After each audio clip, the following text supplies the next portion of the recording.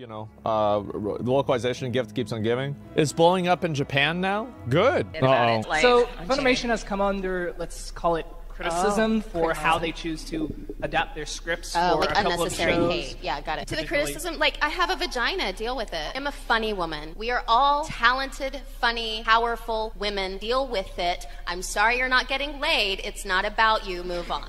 She's doubling down. It's crazy. Just admit you're wrong. Let me read what she says.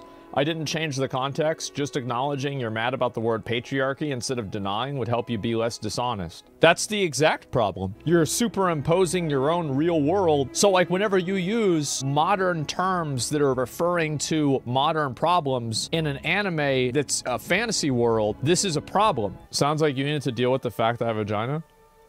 Yeah. I'm sorry, but like this strat got nerfed. I'm sorry, but like this doesn't hit the same as it did in 2020. Nobody thinks this, nobody cares. Just shut the fuck up. You're part of a hate mob with literal Nazis. You probably should deal with that. Please see the Nazis in this thread. Again, this strat got nerfed. They've done this for many years, and I think people are finally just getting tired of it. What does the word Nazi mean nowadays? Nazi is whenever you disagree with her. Like not see her point of view. It's like Nazi isn't like the German Nazis. It's just you're not seeing her point of view. It's an abbreviation.